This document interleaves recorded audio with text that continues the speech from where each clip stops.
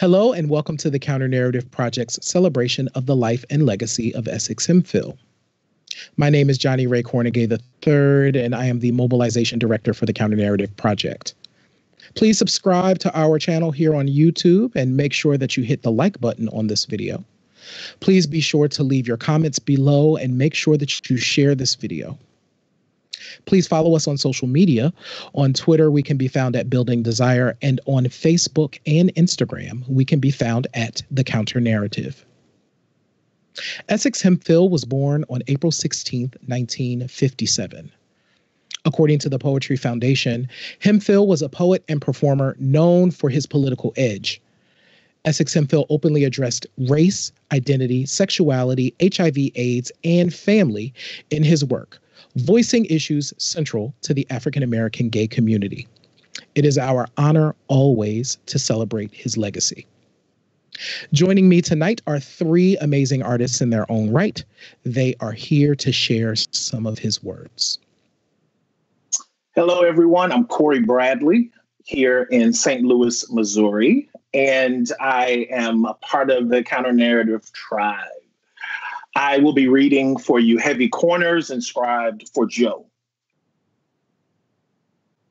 Don't let it be loneliness that kills us. If we must die on the front line, let us die men, loved by both sexes. But don't let it be envy that drives us to suck our thumbs or shoot each other dead over snake eyes. Let us not be dancing with the wind on heavy corners tattered by doom. Let us not accept partial justice. If we believe our lives are priceless, we can't be conquered. If we must die on the front line, don't let loneliness kill us.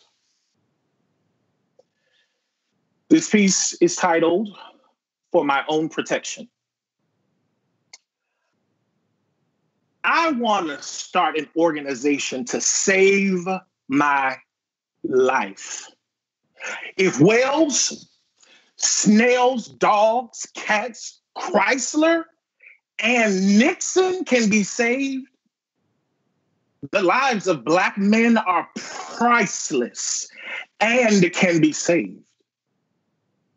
We should be able to save each other. I don't want to wait for the Heritage Foundation to release a study stating Black men are almost extinct. I don't want to be the living dead, pacified with drugs and sex.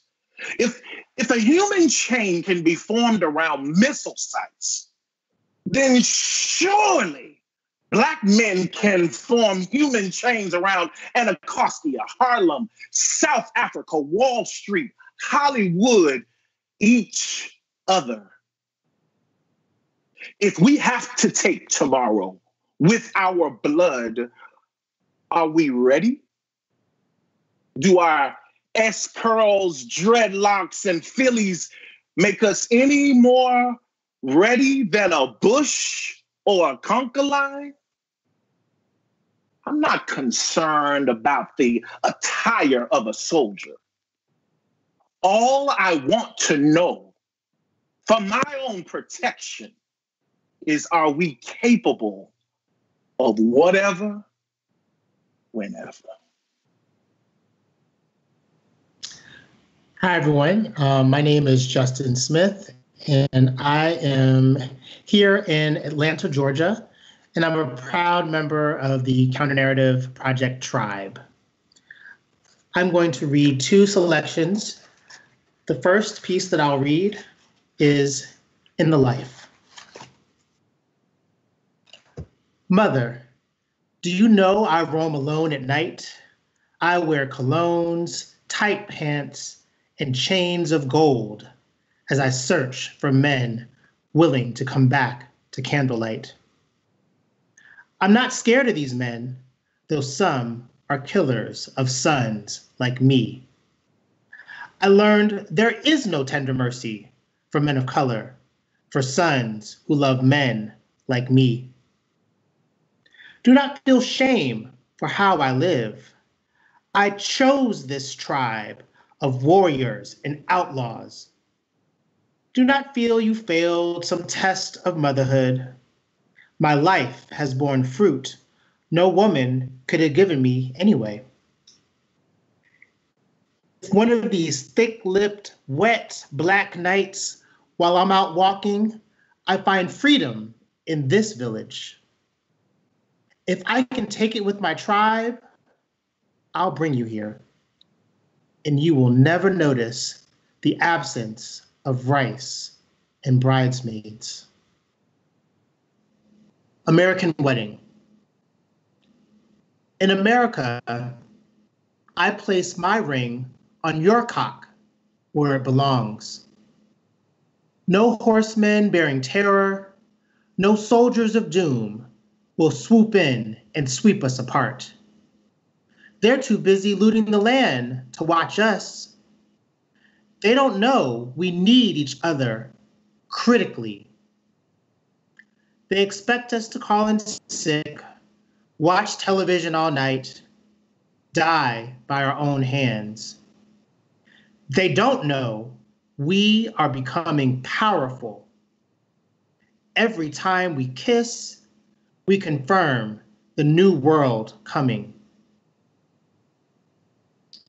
What the rose whispers before blooming, I vow to you. I give you my heart, a safe house. I give you promises other than milk, honey, liberty. I assume you will always be a free man with a dream. In America, place your ring on my cock where it belongs. Long may we live to free this dream. Hello, everybody. My name is Monte J. Wolfe. I am here from Washington, D.C. with Brave Soul Collective. I am a proud member of the Counter Narrative Project, and tonight I will be reading two pieces written by Essex Hemphill. The first piece entitled, "Oh Tell Me, Brutus." Oh tell me, Brutus, with corpses decomposing in the river, loved ones keeping fevers, quiet in city hospitals, the back rooms locked and chained, the police with new power to seize and search our hearts, our kisses, our mutual consents around midnight. Oh, tell me, Brutus, what are we to do with all this leather, all these whips and chains? And the second piece that I will read is entitled, Now We Think.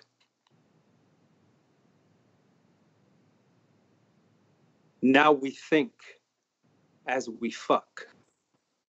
This nut might kill us.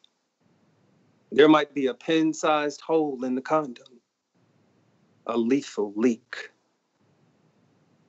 We stop kissing tall, dark strangers, sucking muscles, putting lips, tongues everywhere. We return to pictures, telephones, toys, recent lovers, private lives. Now we think as we fuck. This nut might kill. This kiss could turn to stone.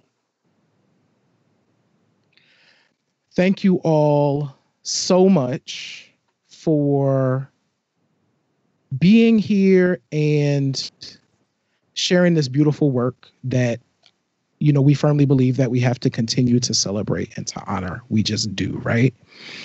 So I want to start this very, very simply. Like, how did you, and Cory, I'm going to start with you for this, and I'm just going to go around. How did you find Essex? What was your journey to finding Essex? You know, no, you don't know. Well, yeah, you might.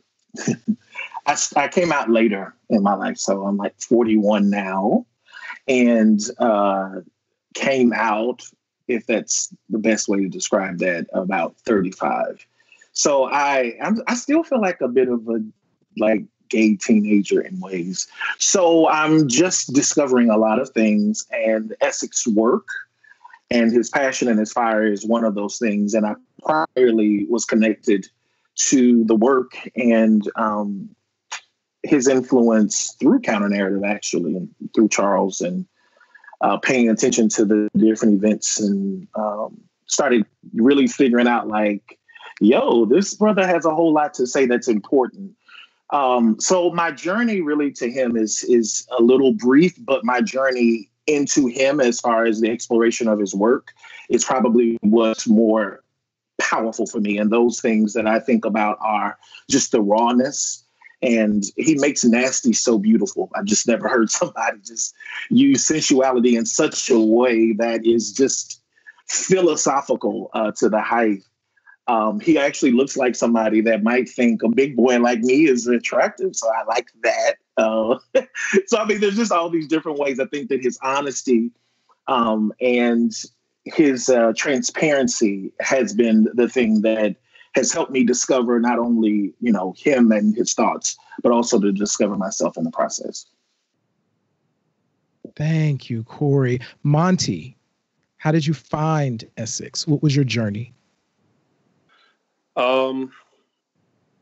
That's one I really had to think about. And I've shared this with you all a lot in the past. I came to Washington, D.C. in 1995. So it was about 25 years ago. And when I first moved here, I did not know anything about Black, gay, anything. And that first 6 to 8 months when I was in Washington, D.C.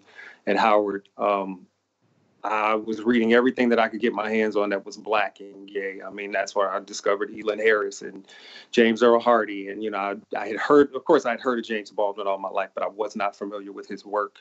And I went back and I read James Baldwin, and somehow I stumbled upon In the Life, and, learned about Joseph Beam and Marlon Riggs and Essex. And, it was one of those kind of things where I read some of the things and I just it was so much information that I just kind of moved past it.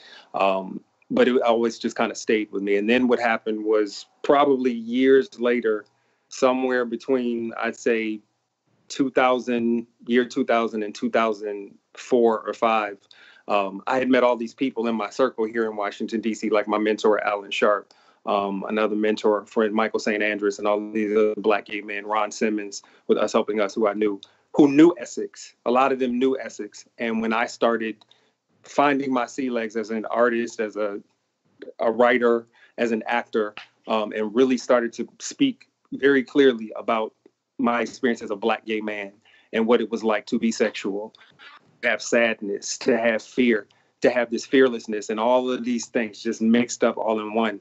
I had Ron Simmons and other people say to me, you remind us of him because there's something that you have that's just very raw, very just unapologetic, and very vulnerable and honest. And, it was one of those kind of things where I went back when I got those words from people who were close to me. And that's when I really started digging into the work. And it felt like it was a roadmap back to myself. And then I think the thing that just stung, I won't say it stung. It was like kind of figuring myself out when I went back and read about, the fact that he was a DC native, and that between DC and New York and Philly, these Black gay men had this brotherhood, this kinship. I learned that he died in 1995. And this is, mind you, sometime between 2003 and 2004 or 5. I learned that he died in 1995, which was the year when I landed in DC, and he died on my birthday. On November 4th, 1995. And I had been here probably about 3 months because I moved here in August. So when I read that, it felt like at that moment, it was just kind of like, I didn't even know it. As a 20-year-old Black gay man coming here and trying to figure things out, here was this other person whose journey was about to come to an end in the physical realm. And he was passing a baton to me that I didn't even know existed. And I didn't even know that he existed until years later. But his words are what just kept me connected to him through all these other people who knew him in life. And it was just one of those kind of things where it just continued to just deepen in my love and my appreciation for his candor. for his honesty, for his unwillingness to cover it up or try to make it pretty or try to put a Band-Aid on it, like to just rip the Band-Aid off and say, this is what it is. And also that he didn't just speak about Black gay men. He was about liberation for everybody, for Black women, for Black people, just for anybody who identified as the other or somebody who felt marginalized. And that's something that I live with, is feeling like the other. I've always felt like that. So that was what just really kind of brought me to him and why I have this kinship and why I carry him in my heart. Justin? So I came to Essex through a gift of In the Life and Brother to Brother when I was a freshman in college. One of my friends who was kind of doing the baton passing that I feel like, we as Black gay men definitely need to do to, younger folks coming up behind us. He did that. I didn't even realize the significance of the gift of those books at the time, but it was the first time I had been able to read in just a very plain way the integration of, my Blackness and my gayness. And, because I believe that there was not a way for me to be able to integrate those identities as an 18-year-old. So it was really right on time that, I came to college and literally within 3 weeks, someone had given me these books. And it really saved my life. And I don't say that with any type of hyperbole. It's just that, it was the first time I'd really seen myself reflected on the page, and my life was given validity in a way by the work of Essex and his contemporaries. So I try to just be I have so much reverence for these words because I know how much they did for me when I first encountered them. So I wanted to make sure that all Black gay men especially, but everybody should know about Essex Hemphill. And so but I think, the impact on his life and his words on me has been, beyond measure. So I really, feel like what's also powerful about his writing is that, he wrote in a specific context,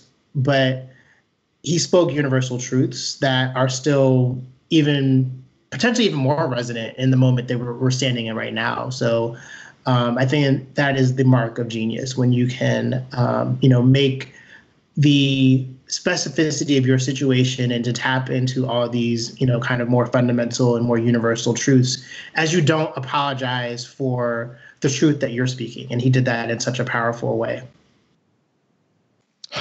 Thank you all so much for that. And Justin, I'm actually going to stay with you. So I'm actually going to tell my story for how I came to Essex Hemphill. And this story has been rewritten by the person who I thought introduced me to Essex. And they were like, no. You did that to me. That wasn't me to you. You've constructed something incorrect. But what I do know for sure is it was that 1996 timeframe, like Monte, where we were kind of discovering, right? And the library, I know that I don't remember when, I thought it was given to me and I went to find it, but apparently I was going to find it and then I was giving it to others, right? But that 1996 timeframe when I knew that I was gay. And it was my goal to find stories and find people, specifically Black gay men. And Essex was one of those people. I was a student at Temple University in undergrad, searching for myself. And that is how I came to find Essex. And so, Justin, you mentioned something really interesting, right? We talk about this moment that we're in right now and today. Before we talk about this specific time that we're taping this, I do want to talk about what, from your perspective, Justin, and we'll get feedback from everybody, what do you think that Black gay men need to know about Essex and his work? Well, I'll answer that in at least two ways. I think the first is it's just important for us as Black gay men to know that we have a cultural lineage and cultural history, and Essex is part of that. So we have, going back at least in this country to, moments of Black cultural production that are explosive. So think about the Harlem Renaissance. Think about, James Baldwin, and just think about all the great Black minds who are Black gay men that contributed so much to who we are, not just as Black gay men, but just as Black people. And I would insert Essex Hemphill into that larger constellation of kind of contribution to Black intellectual and cultural production. So I think, he has a truth that he speaks to our larger experience as Black people in the United States. I think specifically, though, for Black gay men, he provides truth, as in one of his works, the ass-splitting truth, right? He never apologized about who he was. And I think that's just the energy that we need, to not apologize for who we are. And he provides, a possibility model for what that can look like, not just on the page, but every time I've seen an interview with him and the footage that we have that has, survived, that's what he presents. And so I think what a beautiful model for how to walk and stand in your truth that I think for many of us, that can be an ongoing struggle. And to see someone that is confidently standing in that place provides a model for all of us to strive for as Black gay men. Thank you, Justin. Cory, I want to open it up to you. What do we need to know most about Essex and his work today?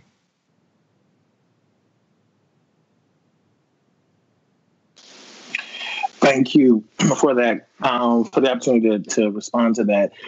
So some of what I hear that really resonates with me is this sense of affirmation that the work provided and Essex's voice.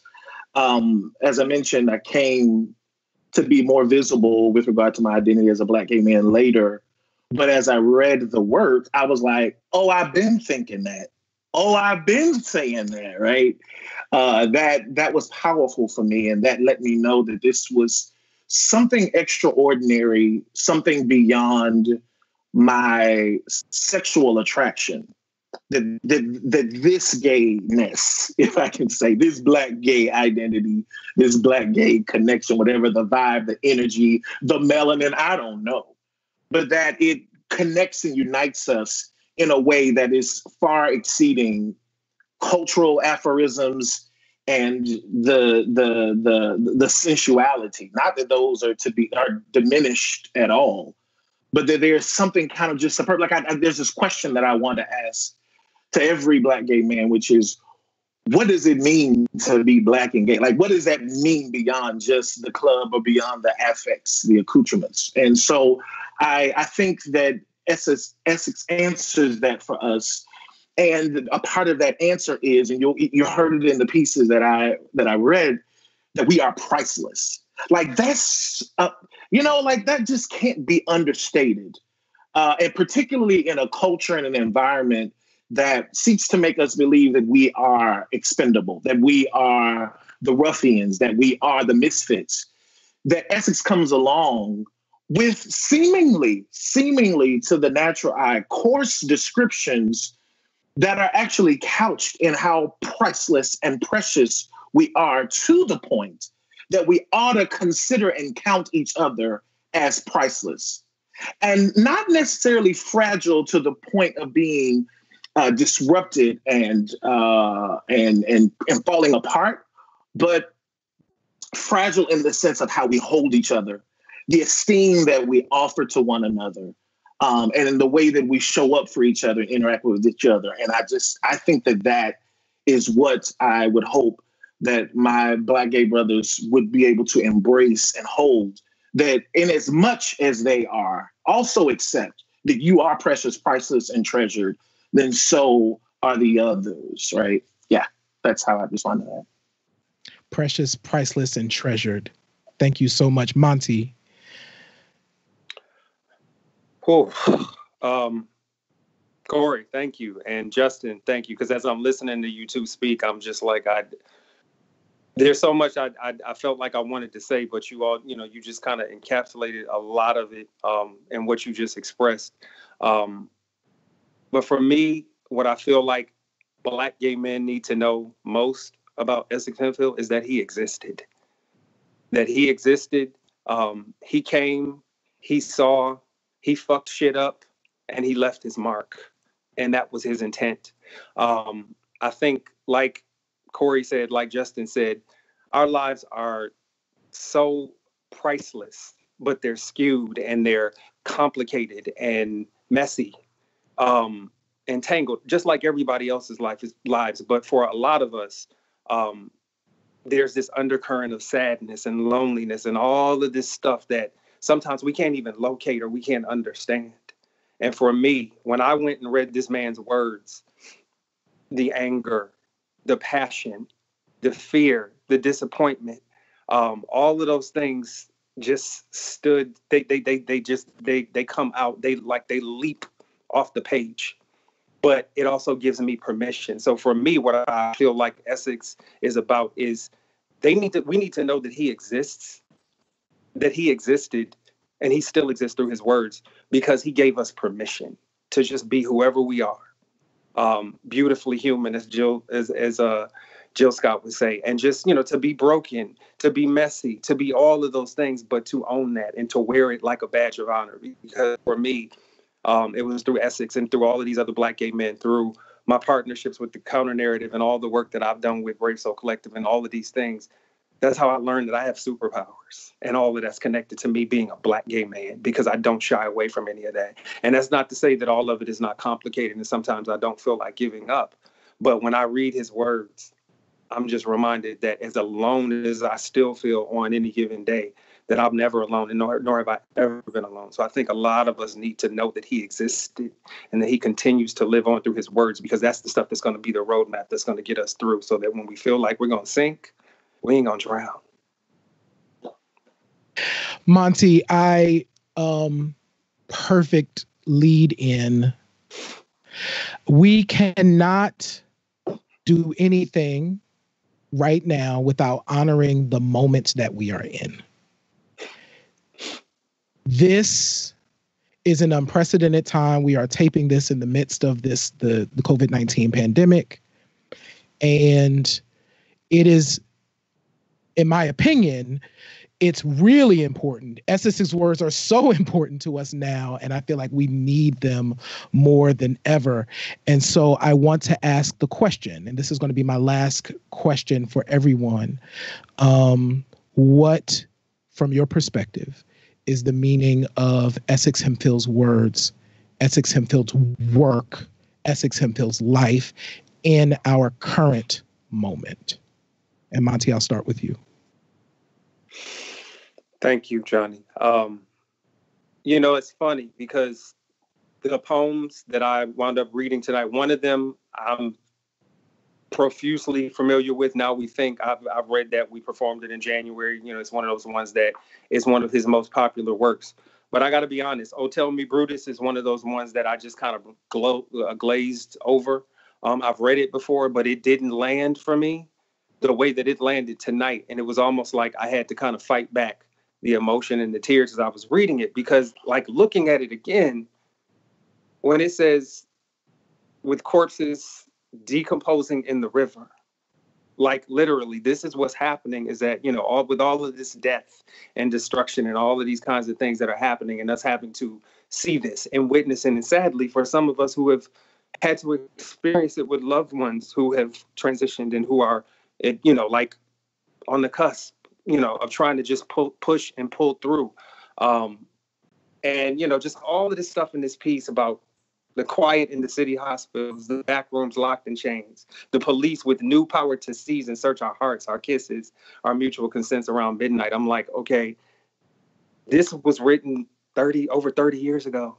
But because of what we're going through right here, right now, in this moment in 2020, with all the technology, all the things that we allege that we're so great about, or that, the powers would have you believe we're so great, for, and here we are, all of us having to, at a full stop, having to sit still with ourselves and like figure this shit out, because it's frightening, it's confusing, it's frustrating, and it's forcing us to kind of look at ourselves, re-examine, unpack everything. And I think that right here and right now, I mean, again, it's a roadmap to how to persevere, how to be resilient, how to sit in an uncomfortable spot and know that it's transient and it's passing through. Even if it lasts 6 months, it's still transient. It's 6 months in the scope of your life. Because a lot of us right now, like we said before we started, we're having to hunker down and realize that, yeah, this ain't going to be over in a month, boo. That's not what this is. And it's frightening because the long-term impacts are frightening, and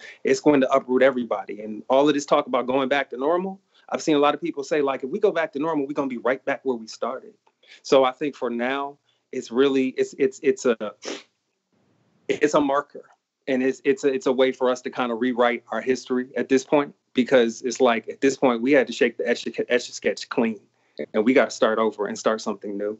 So I think that his words and his work are both something that can, at least for me, it helps and it assists in ways that I didn't even realize until I read this. So for that, Charles, Johnnie, again, thank y'all for just inviting us in to do this. Thank you. Cory? Absolutely. I want to borrow a couple of things I've heard. One of them is to talk about, and I think it was mentioned, how timely the wisdom is in coming through the life of Essex Hemphill and the words and the work. And, he talks about in the poem,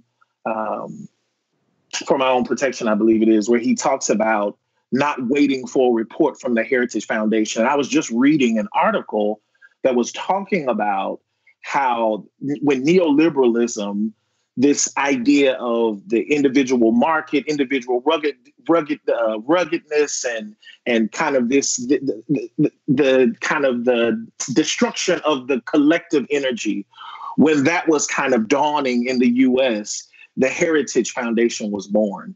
And I just thought, like, oh my God, you could like say 2020. It's still very much the case. And so I'm going to take some liberty and do as Cornel West has done, because I don't think I've heard him say it, but that we need to deem and crown Essex Hemphill as a part of the prophetic tradition of Black life and Black reality, because absolutely this is an essence that we can live and eat from today.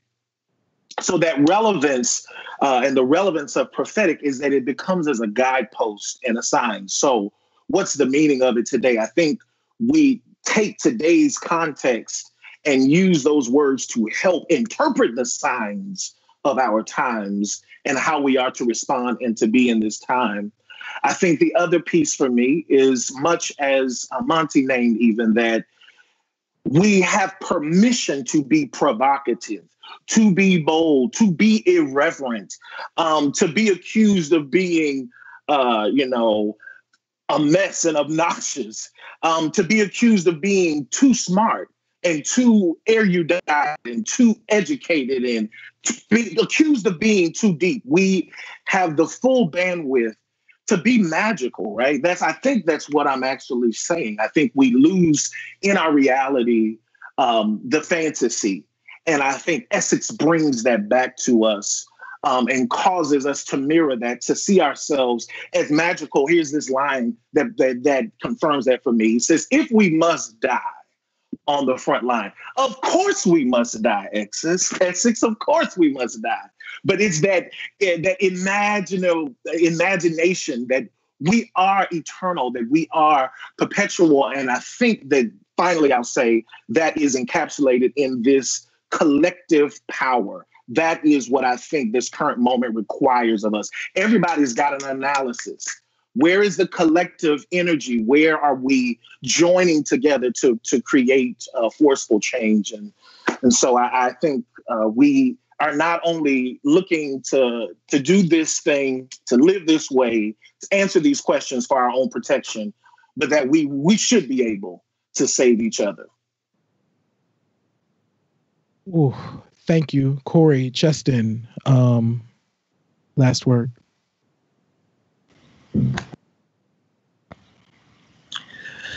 So, wow. I want to just echo the brilliant words that came before.